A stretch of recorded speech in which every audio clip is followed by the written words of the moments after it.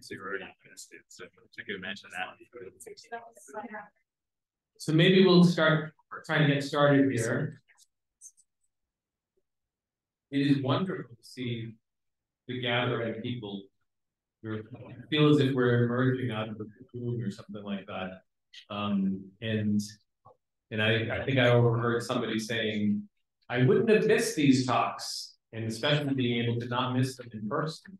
That's wonderful. So for all of those of you who are on Zoom, thank you for joining on Zoom. And just remember, you're missing the coffee, the cookies, and the fruits, and all sorts of wonderful things here. So next time, maybe join in person. But we have two wonderful talks lined up here today. And I'm just so tickled pink to be able to introduce both of our presenters. And so we're going to start off with the New Faces talk. And Whitney Harrington is one of our rising stars who completed her bachelor's in neurobiology at Harvard, followed by her MD, PhD in pediatric residency and pediatric ID fellowship at the UW and Seattle Children's. She's now an associate professor in pediatric infectious diseases, a principal investigator in the Center for Global Infectious Diseases at Infectious Disease Research at Seattle Children's, an affiliate investigator at Fred Hutch, and an infectious disease physician at Seattle Children's. Dr. Harrington's research is focused on maternal fetal immunology and infection during pregnancy and infancy. She studies the role of maternal microchimerism, thank you, in fetal and infant immunity, and she has also recently begun studies to better understand T-cell populations from the lactating breast and female genital tract. And today she will talk to us about a novel and non-invasive method to sample luminal immune cells from the lower female genital tract. Thank you, Jay.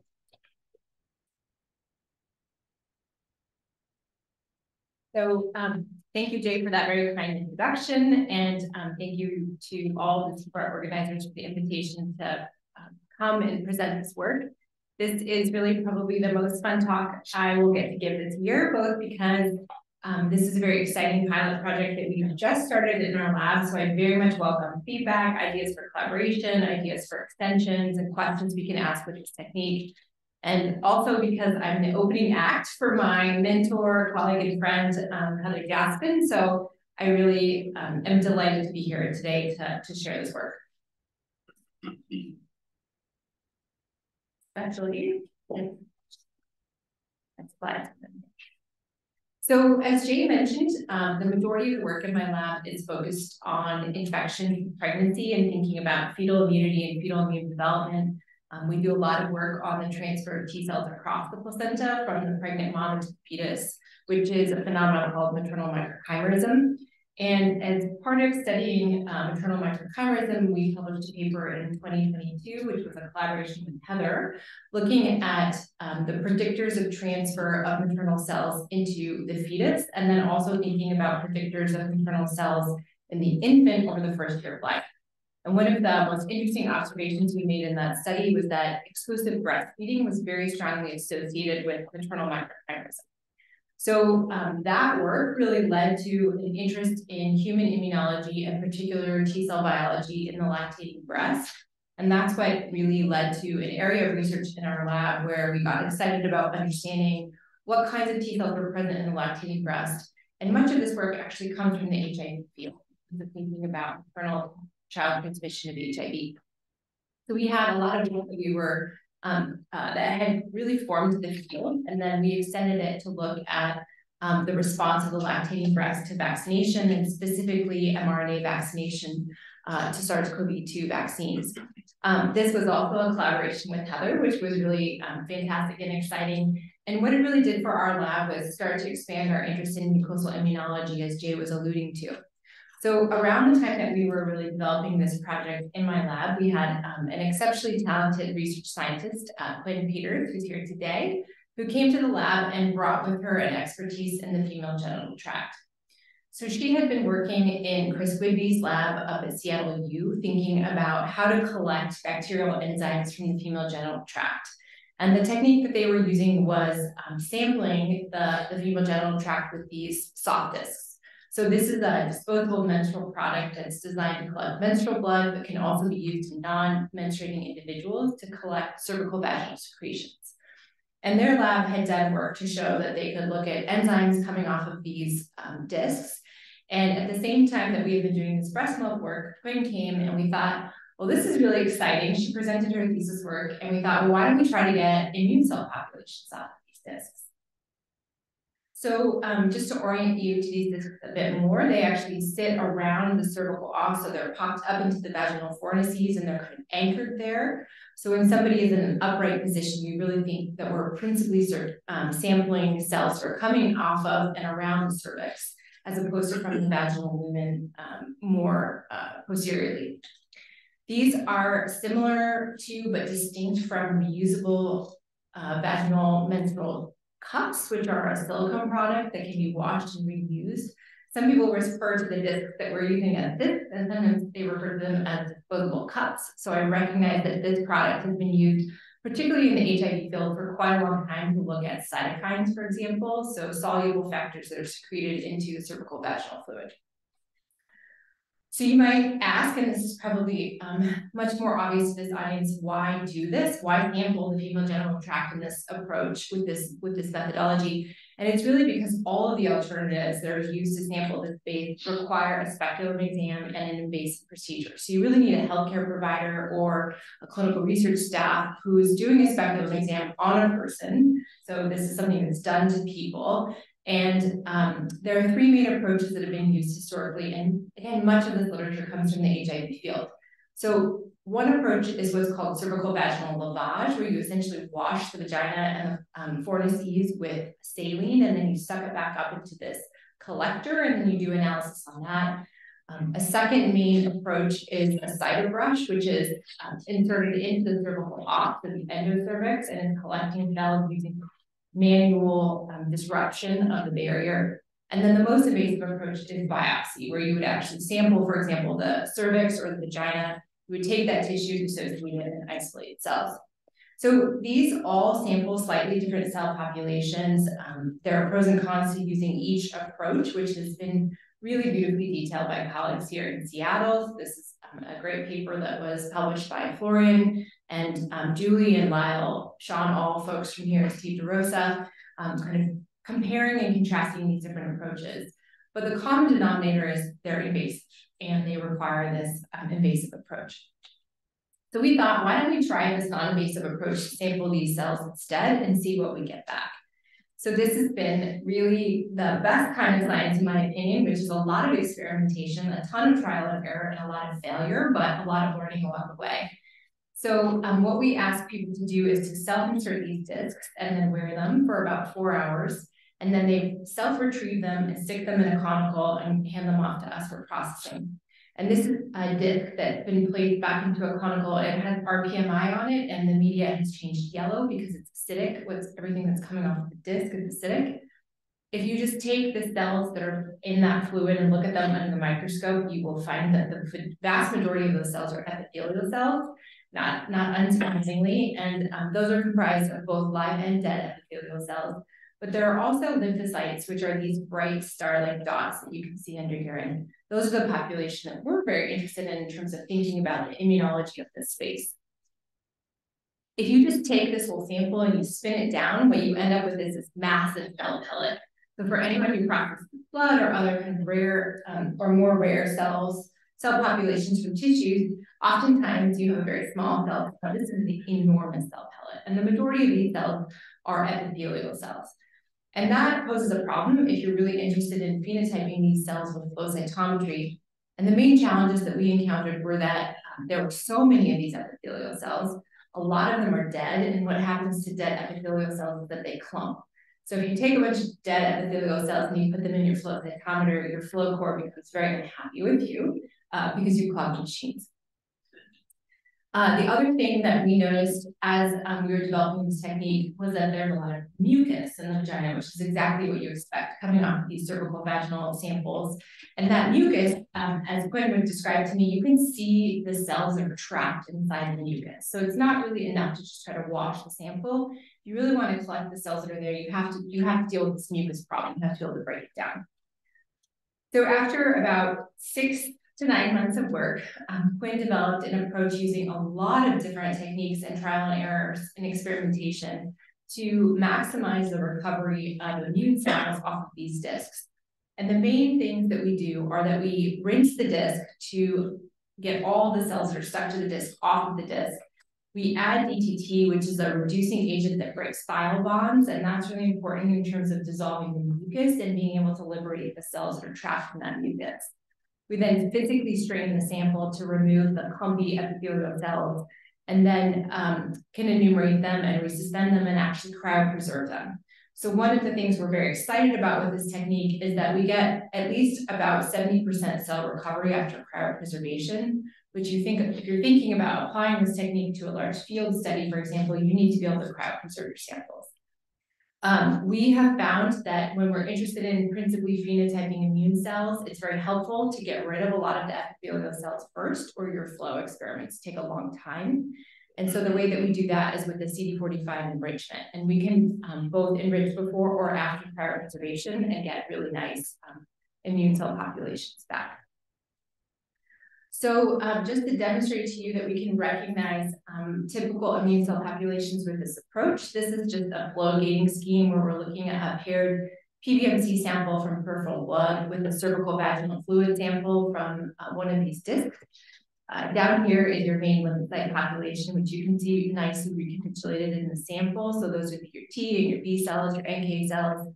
Your monocytes sit right in the middle of your epithelial cell cloud by forward and side scatter, so they're harder to tell in these samples, but we have gone back to look for the monocytes and we find a nice monocyte population here as well. If we then apply a CD45 by live at gate, you can see that you can pull out a population of live immune cells here, which are, in our case, the population we're most interested in. When we look at what those are, we find that they are T cells marked by CD3 and B cells by CD19. There are also HLA-DR positive cells, CD14 positive cells. So if you're really interested in monocytes or other antigen-presenting cells, they are also there. We can find discrete populations of CD8 T cells and CD4 T cells. And then when we go within our CD4 T cell subsets, we find both a conventional CD4 T cell population, which is CD127 high or mid and CD25 low, and then a regular, what we think is a regulatory T cell population, which is CD25 high, 127 low, which is this population that's sitting right here. So we're pretty confident that we can identify these populations of interest using this approach. But one of the pieces of feedback we had early on in this project was, how do you know you're not just sort of getting garbage, it's stuff that's sloughing off of the vagina and out of the cervix? How do you know that what you're capturing is actually the biology of what's happening in this space? So we wanted to do a small reproducibility study to be able to demonstrate that we could reliably collect immune cell populations. And we had a lot of debate about the best way to do this, because we know that most individuals who have cervicovaginas have a menstrual cycle. We know hormones might be impacting these populations. So we thought, do we sample the same time point across multiple cycles? Do we try to pick multiple days that are very proximate to each other within a single cycle? And what we ultimately decided to do was enroll 5 healthy reproductive age individuals. We sampled them on day 7 to 11 of the menstrual cycle. And we chose these days because they're happening early in that follicular proliferative phase before you hit the big hormonal peaks associated with ovulation. So we thought there would be the less kinetic change in hormone levels across those days. We did sample one individual who was taking continuous birth control who actually had no cycling. So that's one of our individuals. We collected paired PBMC, and then we asked these individuals to wear the discs for 3 sequential days. And this was done as a workplace-based study. So people would come in, we'd give them the discs, they'd go about their day, they'd retrieve the disc and hand it back to us for processing in the afternoon. So super easy to do from a pragmatic perspective. We process the cells, as I mentioned to you, and then stain them with a 28 color flow cytometry panel, which was shared with us by Martin Philic from the hutch here. And this flow cytometry panel is principally focused on T cells and looking at tissue resident T cells in particular, but it does have other markers to identify other populations of interest. This is the raw data that we retrieved. So we looked at 5 individuals, we sampled each of them across 3 days. You can see the composite data here when we're looking at the median cell numbers here, or the individual raw data across days. And one point I just want to emphasize is that you don't always collect the same absolute number of cells. And this actually makes a lot of sense when you think about the biology of this space. So there are days where, for example, you might have more cervicovaginal fluid or secretions, days where you might have less. And so the absolute number of cells you collect is not going to be constant across days. We find some individuals, for example, where one day we had a particularly low cell collection, but other days where we had very high cell collection. So because of that, we were really interested in understanding a lot more about the composition of the populations that were contributing to these cells in this space. We did find that the highest number of our immune cells were T cells, and this range is very similar to what you would collect from the spider brush, for example. So we think that that's very interesting in terms of our ability to collect an absolute cell number that is close to these more invasive approaches. We also did collect a fair number of B cells, which we haven't done any additional work to phenotype, and we're quite interested in. When we look at what it is that we're getting back in terms of T cell phenotyping, if we just start by asking what's the distribution of memory populations in this space, we look at CD4s and CD8s here, and we're comparing just PBMCs from the same individual to their cervicovaginal fluid. We're looking at classic markers of main memory groups. So this is CCR7, which is a lymph node homing marker, CD45RA, which is a marker of naive T cells. And what we find is that while in peripheral blood, there's a nice population of naive T cells, both CD4 and CD8, those populations are almost entirely absent from this space. And that makes a lot of sense when we think about a luminal T cell space that's constantly encountering antigen.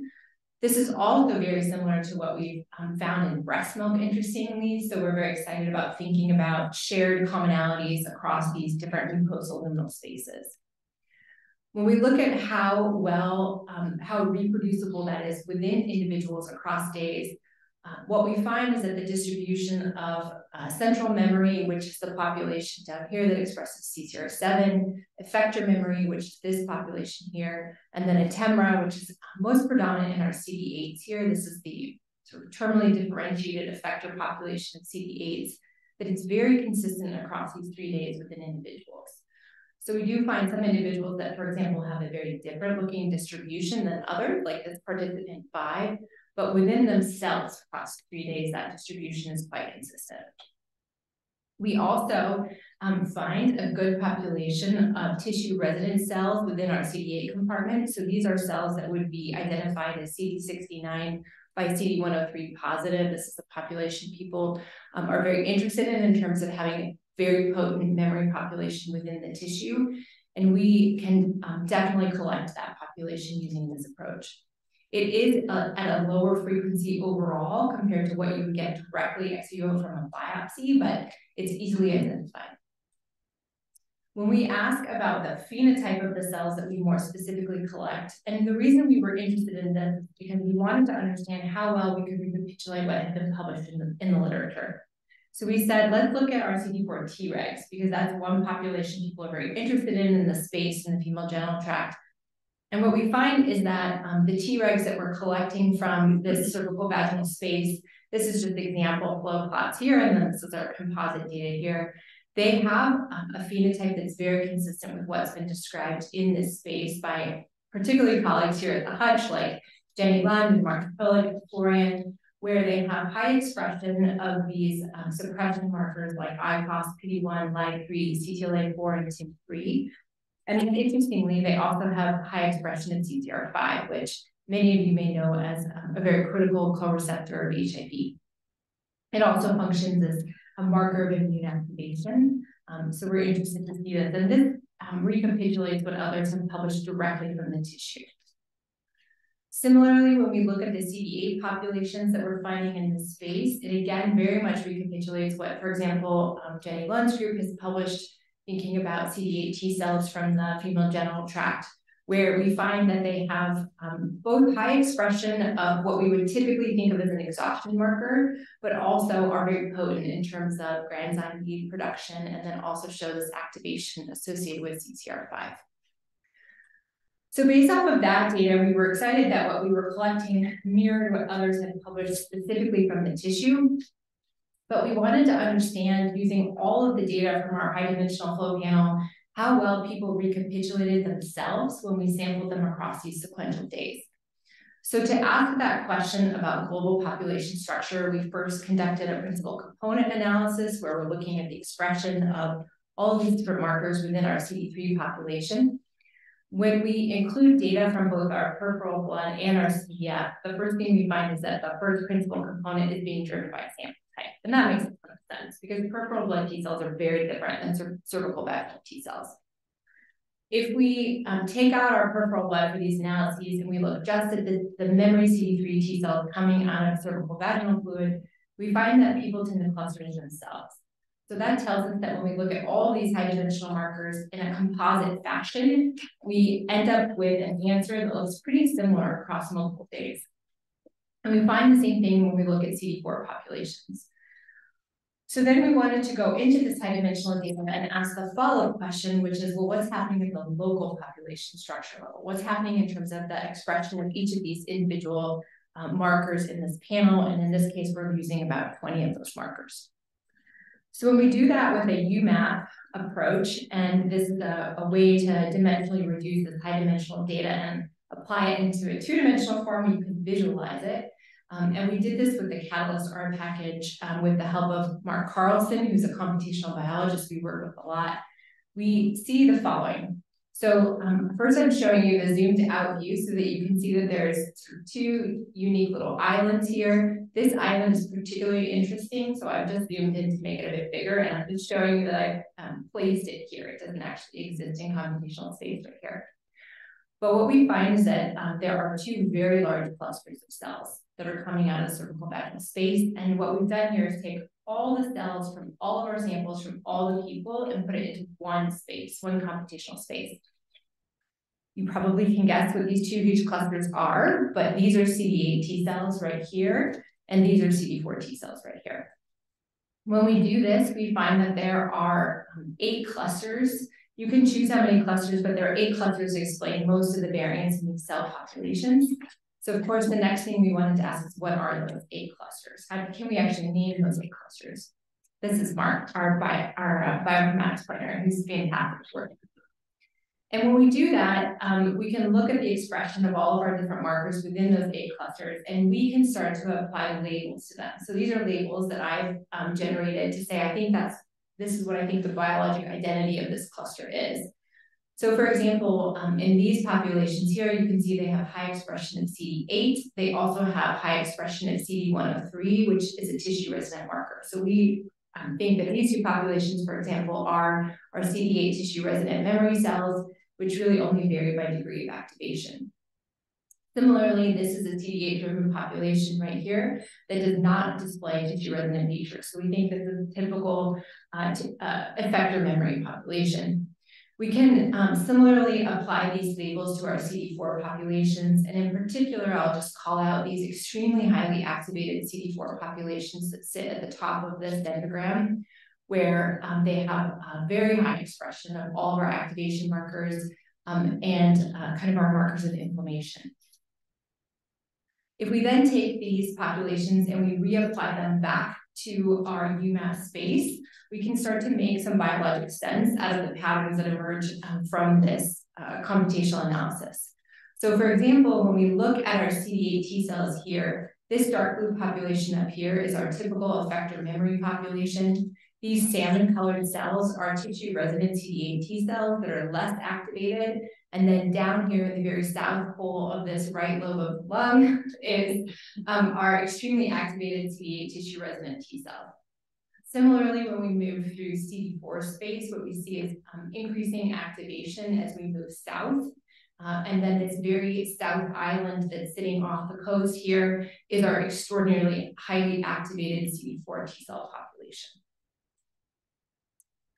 So if we then map back to our global analysis and say, well, do people vary in terms of the level of activation that they experience and or the populations that make up their personal cervicovaginal T cell population structure, we find that people cluster with themselves like we saw in our PCA analysis, but they do that also when we consider the individual expression of these markers using this catalyst approach. And in particular, I just want to highlight these CCR5 high CD4 T cell populations as a major driving factor that separates people from each other. So the colors don't translate, unfortunately, but for example, this person who's in pink in our PCA analysis is the yellow person up above, and they have a lot of inflammation. So that's really what we see is that they have a high expression. They have many CD4 T cells and they're highly inflamed. And just to compare it to this person who's in green and violet here, who has very low level of these inflamed CD4 T cells. So when we look at what are the loading spores that are making up our principal component 1 and 2, what we find is that PC1 is principally driven by these activation and suppression markers, and PC2 is driven by memory markers like CCR7 and CD45RA. If we then say, well, can we look at the composite distribution of our CD8, of our 8 clusters within an individual across their whole luminal T cell population, we end up with a representation that looks like this. The reason that some people have 2 samples here is if they have less than 100 T cells, we excluded them from the analysis. So that's why some people have 2 samples here versus 3. But what you can see is that people generally look like themselves. So for example, I've just aligned them by the degree of CD4 T cell activation, or these highly activated CD4 T cells, which are in orange down here. So we think that's really reassuring and is essentially recapitulating what we find in our PCA analysis, which is that people tend to have an overall global population structure that is similar across these multiple days. So in rapid fire, I hope what you've heard is that this is a very important space in terms of thinking about HIV and STI acquisition, that sampling is challenging because the current approaches are invasive, which creates a high barrier to participation and limits our ability to do longitudinal sampling, for example, that this menstrual disc approach offers a non-invasive alternative to sample this space, which will hopefully empower a larger, more diverse population of individuals to participate in studies in this space. That we can collect T and B cells, but we also know there are antigen-presenting cells there. We know there are NK cells there, if that happens to be your population of interest. We see a lot of neutrophils in our fresh samples, though those don't survive cryopreservation. So you couldn't study neutrophils if you were interested. You couldn't do cryopreservation if you were interested in neutrophils, but we can see them there. We also have started to look at epithelial cells, thinking that that's an extraordinarily important population of cells at this barrier site. We find that T cell population structure is highly reproducible, but that it seems to vary across individuals. And that's something we're very interested in terms of thinking about microbiome, general inflammation, different sexual and health practices. And then we can identify populations that closely resemble what others have published from the underlying space from surgical biopsies.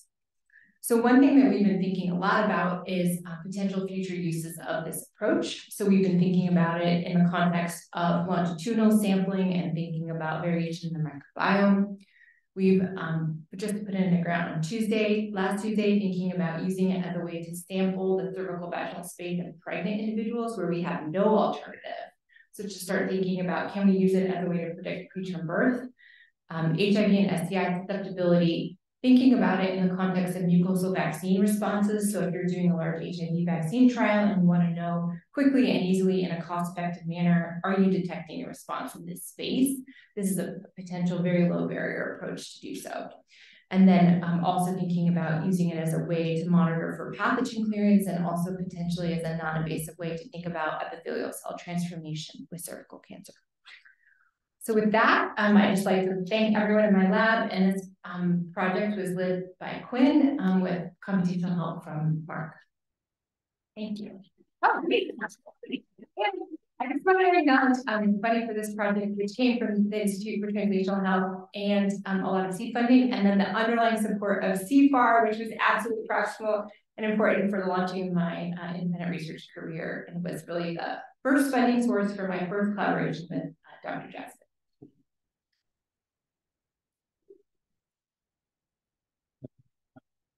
If there's one question, we have time for one question from the audience.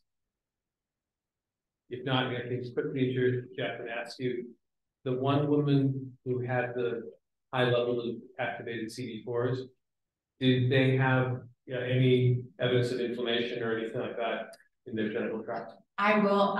So we didn't fully characterize that. We did look at the Quinn looked at the smears underneath the microscope, and then that person, we did do some 16S sequencing with Sim, who I think I saw here, and that person does have what we would call a community state type 4 diverse vaginal microbiome, but that's an N1. So very interesting. Well, thank you so much, Whitney. Thank you, Jay. My talk is short if anyone has another question. Maybe we can circle back and broaden the questions at the end of your talk. So let me, before I introduce Heather, while everybody's still around, let me put in a plug for the January 4th CFAR talk. It'll be G1 Park, who will talk about multi-level resilience and HIV outcomes among African American Black adults in the southeastern United States. And so I just want to, and that talk will be presented at the Hans Rosling Center, room 101, from 4 to 5 p.m. So I just wanted to put in that plug. The talk we're going to hear next is from Heather Jaspan, and Heather is a poster child for global health academia by achieving the superhuman accomplishment of maintaining academic, laboratory, and clinical activities in both the U.S. and South Africa. She was raised in South Africa and did her undergraduate studies at the University of North Carolina, Chapel Hill, MD, PhD at Tulane, completed her pediatric residency here at the UW, and at which point she was appointed a senior lecturer at the University of Cape Town in the School of Child and Adolescent Health. She returned to Seattle to complete her pediatric infectious disease fellowship, joining the faculty at the UW, initially in the Department of Pediatrics and subsequently in the Department of Global Health, but continued to maintain her laboratory and academic affiliations in South Africa. And she currently is a professor of pediatrics and global health at the UW with an appointment in the Center for Global Infectious Disease at the Seattle Children's Research Institute. And she's a member of the Institute of Infectious Diseases and Molecular Medicine at the University of Cape Town. She runs clinical cohorts in South Africa with laboratories in South Africa and Seattle studying maternal infant immunology and mucosal microbial immune interactions. And let me pull up your talk here. And she will talk to us on the multifaceted effects of Copper-IUD on mucosal environments in African cisgender women. Heather.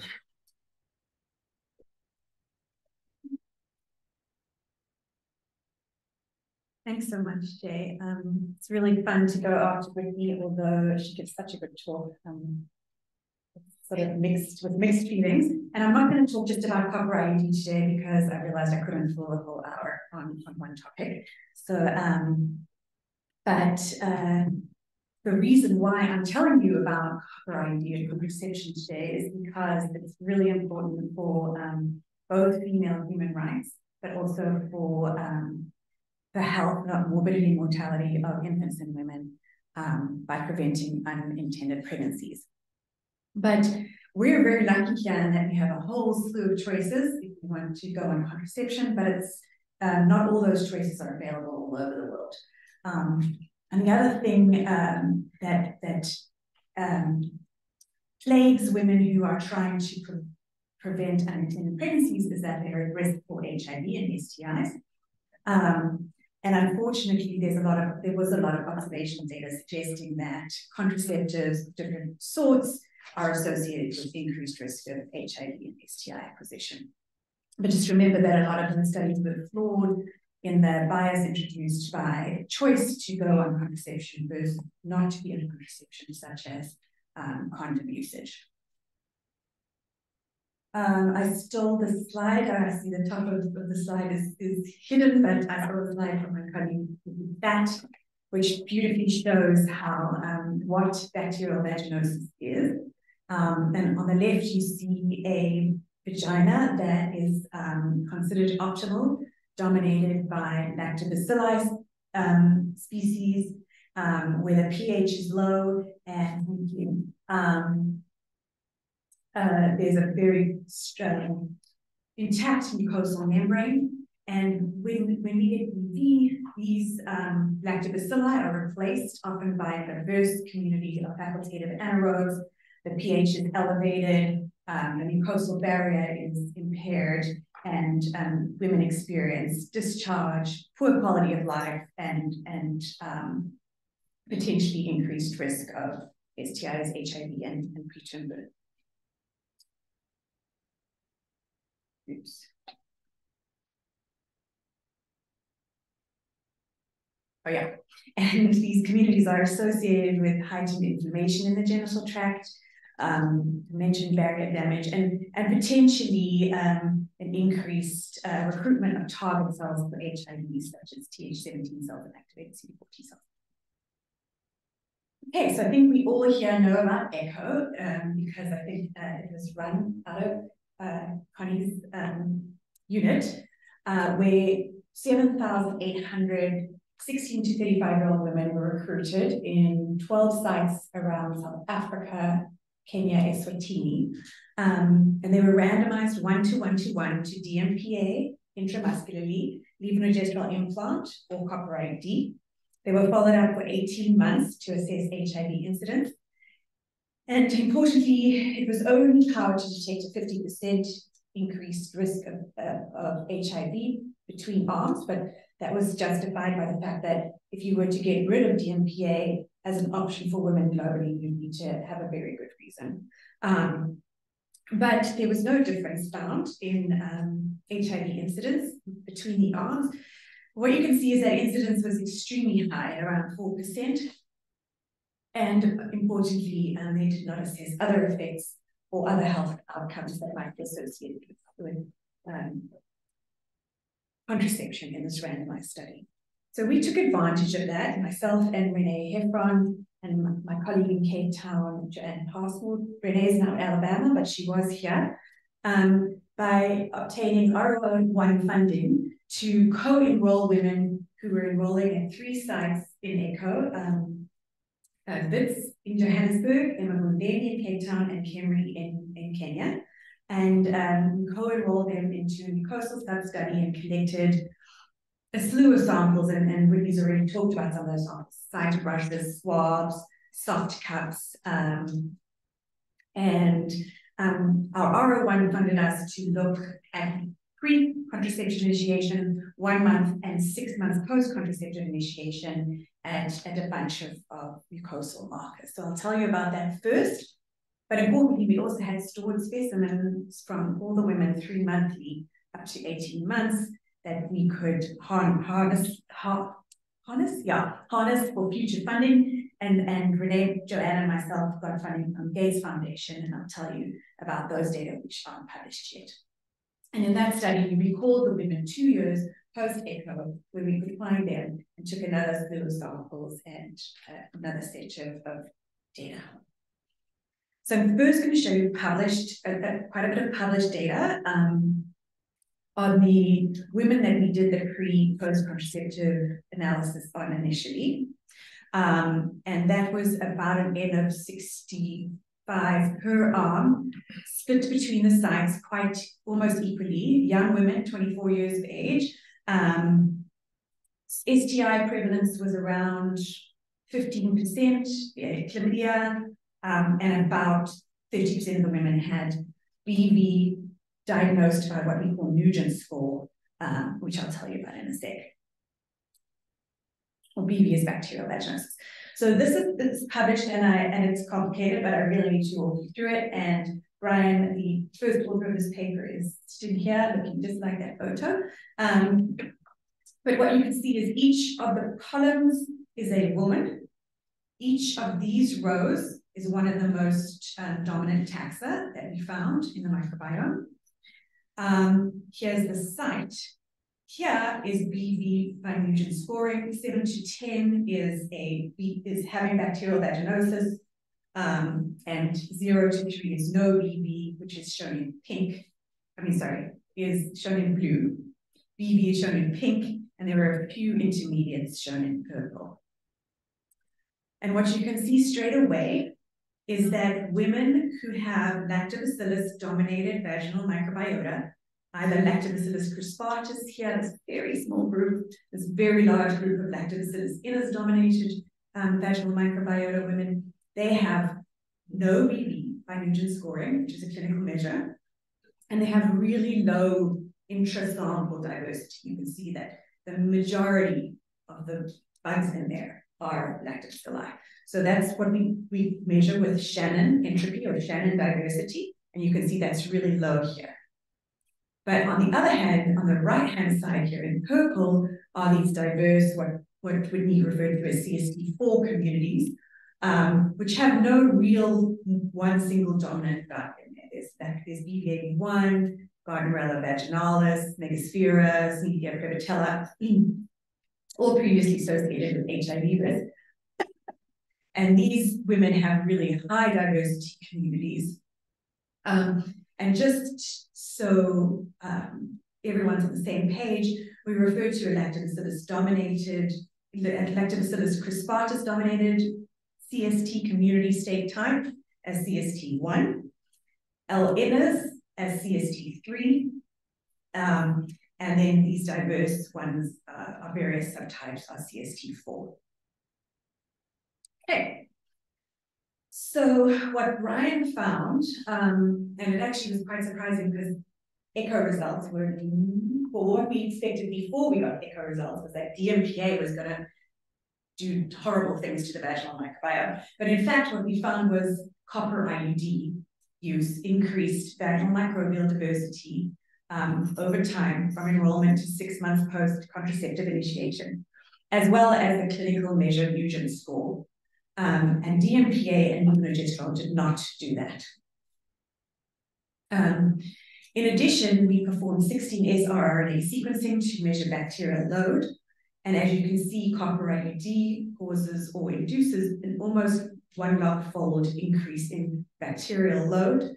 And whereas DMPA also caused or induced a significant increase in bacterial load, this was predominantly due to increased relative abundance or copies of lactobacillus inus, whereas Copper-IUD, on the other hand, caused a depletion of lactobacillus inus and a enrichment of things of anaerobes such as Sneakia, Prevotella, Porphyromonas.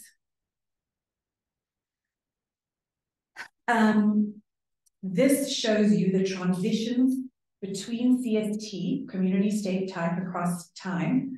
In green, as you remember, is the lactobacillus crispatus dominated vaginal microbiomes, L. inus in blue and diverse in purple. And whilst you can see that through time, Copper-IUD users had a shrinkage of lactobacillus dominated community state types and an increase in diverse community state types over time, DMPA almost seemed to increase the relative abundance of CST1, lactobacillus crispatus dominated vaginal microbiota at the expense of CST3 L. inus. And we're not really sure if the L. inus dominated vaginal microbiome is beneficial or not in this setting. LNG implanted absolutely nothing. So Ramla, Tanko, and Passmore's lab measured cytokines from the soft cup. And here you can see the fold change in cytokines upward between 0 and 6 months of use, or the decrease if it's downwards between 0 and 6 months of use. And you can see that almost all the kinds of cytokines we measured were significantly increased post Copper-IUD initiation, whereas DMPA actually seemed to dampen that inflammation. And Brian, in fact, showed that if you took the concentrations of cytokines and correlated them with the concentrations of bugs that increase in relative abundance or copy number after the initiation of Copper-IUD, there was quite a strong relationship. Whether what's cause and effect, we actually probably don't know. Steve Bossinger, one of my colleagues at Emory, and his research scientist Prachi Gupta did transcriptomics of cervical site brushes collected at 0 and 1 month post-contraceptive initiation. And straight away, you can see that Copper-IUD is associated with initiation is associated with massive changes in gene expression in the cervix. Another thing you can note is, much smaller gene expression changes for DMPA and LNG, but that there's very few overlapping genes. And I'm just going to show you, because this is also published, just the Copper-IUD data.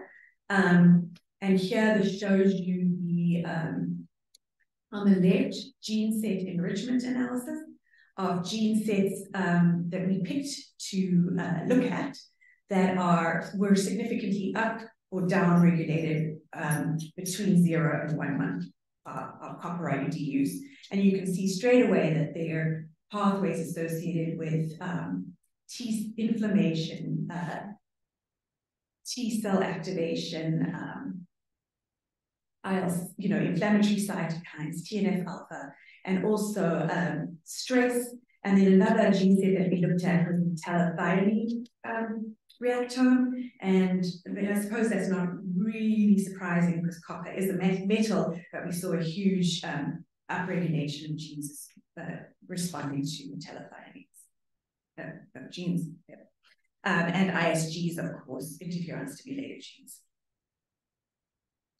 So what we thought was, is it copper that's doing this, or is it this maybe via the microbiome, or what? And the only way we thought to test this was to take endocervical epithelial cells in vitro and add copper. And here you see serial dilutions of copper. Heat kill E. coli as a positive control, and media alone as a negative control. And as we diluted the copper, there was a non-significant decrease in IL-6, but even almost an increase in IL-1 beta. So there was did not seem like the cells were responding to copper in the right way, and they weren't having more activation. But what we definitely saw was a dose response in vascular endothelial growth factor, which makes sense because Copper-IUD induces a lot of bleeding in women who use it.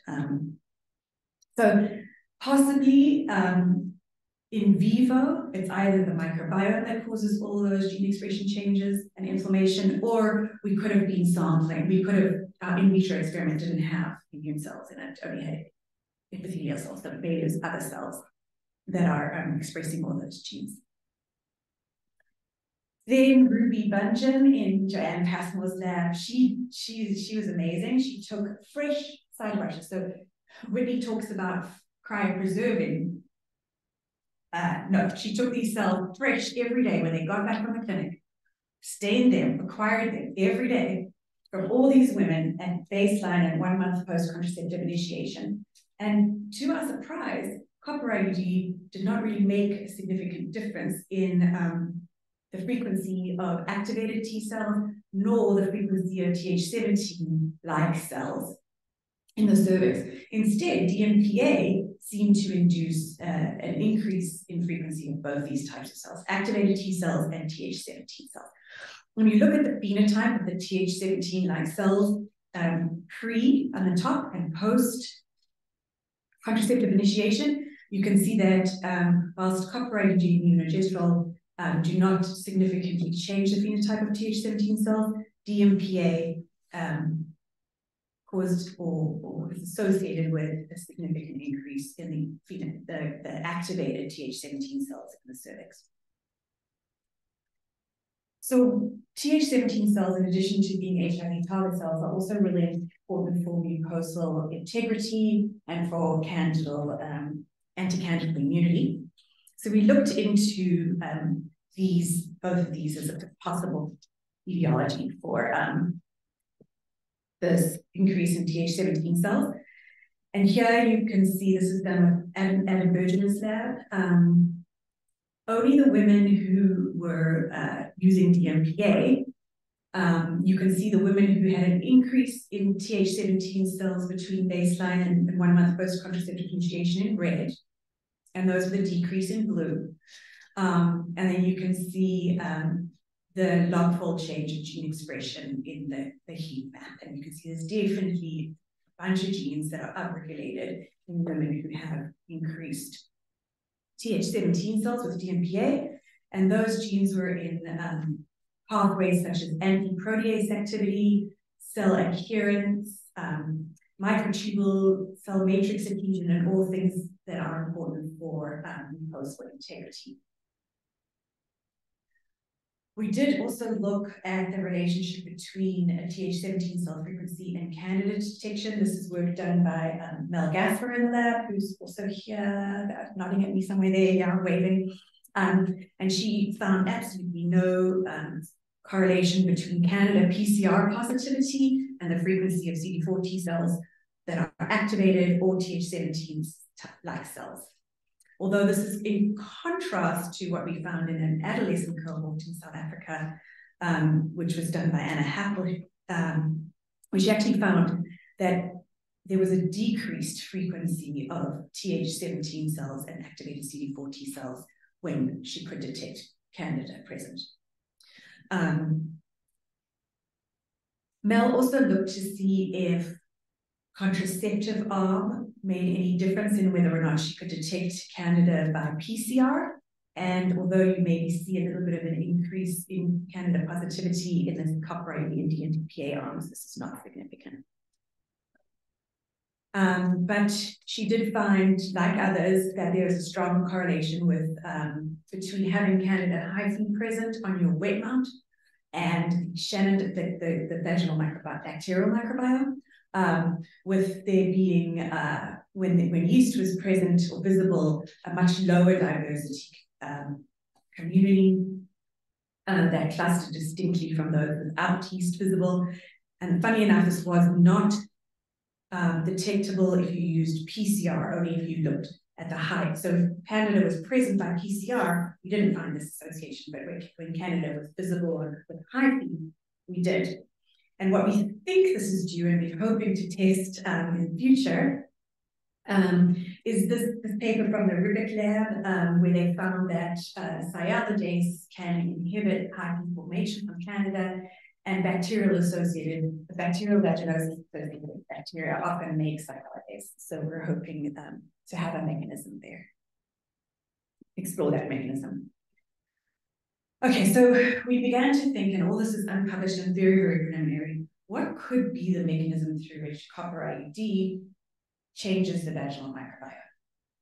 It could kill lactobacilli preferentially, either by, for example, intracellular accumulation of cations. Certain bacteria are more susceptible to that versus other, or induction of proviruses that lyse bacteria. It could be that the Copper-IUD-induced bleeding could either preferentially kill lactobacilli or allow growth of the associated organism, or it could just be the physical foreign body itself, which we can't really test unless we do which we want to do, an RCT, a randomized trial between levonorgestrel intrauterine system and Copper-IUD. Well, Brian already showed that when he put in decreasing concentrations of copper, that lactobacillus growth was inhibited in a dose-dependent way, but not group B strep or E. coli, other vaginal pathobionts, although we're hoping to do the same experiment with anaerobes. And then Sarah Lee, who I think maybe here as well in the lab in undergrad, supervised by Mel, did this checkerboard experiment where they put in decreasing concentrations of copper and decreasing concentrations of hemin, which is what we think is the best way to emulate iron that might be present in the genital tract, because you're not going to have free cations flying around without bacteria taking them up or being bound to hemoglobin. And what you can see is in purple is really no growth with these higher concentrations of copper and slightly better growth as the concentrations go lower. But that heman, except for this very, very high concentration, really doesn't have a dose response in growth. And this is the area under the curve of these growth curves. You can see no growth here in purple, medium growth here in blue, and in the pink, some really good normal growth curves. So we think that copper is probably doing killing lactobacillus, but again, we want to confirm this with other anaerobes, etc. Okay, I said something about that prophage, and this is data from Anna Happel in the South African lab, where she looked at the metagenomes of bacteria from a whole bunch of South African adolescents, not the X cohort. And you can straight away see that L. crispatus is jam-packed with provirus-like elements, whereas other lactobacilli and BV-associated bugs have very few. So we thought, could we induce these prophage and kill lactobacilli?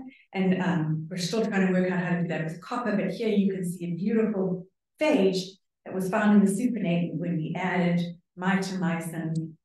So here's L-crisp, an isolate from a South African woman. Sorry, this is no L-crisp. This is L-crisp growing happily by itself. And here is L-crisp with mitomycin, and that's what we found in the supinate. And a whole bunch of these. I just showed you the previous one. Okay, I'm going to switch gears to the Gates-funded part of the study, and what they're very interested in is HPV, because it's the most prevalent STI globally. It causes cervical cancer. And they also were very interested in whether there was a relationship between the vaginal microbiome and HPV. So they funded us to look at all the rest of the time points, and as they said, to bring the women back 2 years post-echo completion. And remember now, the women did not have to be on their randomized contraceptive anymore, so they could choose at this point. And when we brought them back, we took more demographics, we did a pap smear, and as I mentioned, we did bacterial 16S PCR at all time points, and we did HPV genotyping using the direct chip kit. So this is a slightly larger cohort than we were funded to do with the R01, but very similar to the smaller analysis that we did earlier. I'm just going to skip over that. Oops. And what we see is when we look longitudinally all the way through 60 months at the vaginal microbiome, and this was analysis done by Sim Dudley, you can see that through time, the vaginal microbial diversity continues to increase post 6 months, which is what we published. And this is only showing the women who were still on Copper-IUD at the 2 months post-echo. Oops. Here is DMPA again, absolutely no effect longitudinally, pretty inert on the vaginal microbiota. But what's really surprising to us was when we really thought that levonorgestrel did nothing. Levonorgestrel implant did nothing to the vaginal microbiota because we looked through month 6. When you start looking out at month 12 and even 5 years after a randomization in the women who are still using an implant, the vaginal microbiota diversity continues to rise. Such that, whereas at 6 months we only saw a difference between Copper-IUD and DMPA or levonorgestrel. Now, levonorgestrel implant and Copper-IUD both had significantly higher vaginal microbial diversity than DMPA. It's a little bit complicated, but bear with me. Here you can see the PCA of the communities in each woman with the CST1 vaginal microbiota clustering here down at the bottom in green. The L-iners predominant microbiota over here in the top right, and these diverse microbiomes here in the top left. At enrollment, you can see these are colored by randomization arm. You can see there's a fairly equal distribution in the PCOA space, but by 6 months, you can see that the Copper-IUD users start to accumulate in that left diverse CST corner. But by 12 months, levonorgestrel is competing for that space. So both LNG and Copper-IUD induced a shift towards more diverse communities by 12 months. All right. So I'm going to tell you about HPV real quick. And as I said, we tested each woman that we had longitudinal samples from through time. But this is the baseline HPV prevalence, showing any HPV in this bar, any high-risk HPV, so that's an HPV that is known to cause cancer. The HPVs that are on the non-available HPV vaccine, in the quadrivalent, which is now available in Kenya, was not available to these women, and the bivalent, which is available in South Africa, but not available to these women. And the prevalence of all the high-risk HPVs, all the highest, the most common HPVs. And straight away, you can see that type 35 and type 56, which are not in any vaccine, were present in 8% of the women. You can straight away see that, 16, 18, 35, and 45 are quite prevalent, and they're responsible for the majority of cancers worldwide. And that we're really, even with the non-availant, really missing a lot of high-risk HPVs in African women. Anna looked at the incidence of HPV according to arms, longitudinally, obviously. And you can see that Copper-IUD users had a higher incidence of any HPV and maybe any high risk or low risk HPV, such that in a Cox proportion hazards ratio analysis using DMPA as the reference, Copper-IUD users had a 2.3 hazards ratio of HPV incidence, and if you use levonorgestrel implant as the reference, 2.2. So you're thinking, is the reason why HPV incidence is higher in the Copper-IUD arm because it causes an alteration in the vaginal microbiome? Are these two things related? So what Sim tried to do to answer this was to take the women who were HPV negative at baseline and who had an incident HPV infection, to take the microbiome at the visit before and match that with a person who remained HPV negative throughout the study at a matched visit, compared their microbiome.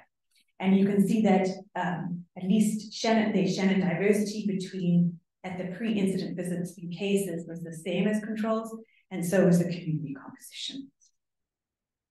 However, there was some taxa that were enriched in the pre-incident time point, vaginal microbiome, in cases versus controls, and we're looking forward to testing them for causation. We also looked at clearance, and as expected in this young group of women, there was really quite a lot of clearance of HPVs, and this is shown by type for the most common types, and then high-risk HPVs in the second from bottom row here. If you cleared any high-risk HPV, there were a lot of co-infections, or all your HPV, your high-risk HPVs. So a lot of clearance. It was really difficult. Oh, yeah, but the lowest clearance rates were for those very high-risk HPVs, 35, 16, and 45. We did a comparison across arm, but in a type-specific manner, and it was sort of all over the place. Like for HPV 16, Copper-IUD and DMPA users were more likely to clear than implant users. HPV 18, Copper-IUD users also more likely to clear. But then finally, we did pap smears, I mentioned, and there were only 15, we had 155 women who had pap smears, and 15 of them had abnormal pap smears. And what you can see is that some women who were HPV positive at every time point we tested, shown in the orange, white is that we didn't have a sample at that point. They still had normal pap smears, so that's across 5 years. And some women who never tested positive for an HPV still had an abnormal pap smear. So we're possibly missing some of the high-risk HPVs with the testing that we're using. So, in summary, I think we figured out that Copper-IUD induces persistent changes in the vaginal microbiome up to 5 years. That the implant, uterogestral implant, might also change some things in the vaginal microbiota after long-term use. Unfortunately, high-risk HPV genotypes are common in East and Southern Africa, and it looks like we need an African-specific HPV vaccine to reduce the risk of cervical cancer, if only everyone were to be able to get vaccinated. That HPV incidence is higher in women assigned to Copper-IUD compared to DMPA and uterogestral implant, but it does not seem to be related to Copper-IUD-induced effects on the global microbiome, maybe some taxon-specific association. And since Copper-IUD is the only non-hormonal reversible contraceptive available, or long-term contraceptive available for women in lots of parts of the world, I think we really need to do more work in this area. So that, I'd like to thank all the people in Seattle lab whose work I showed today in Cape Town, my collaborators, Joanne,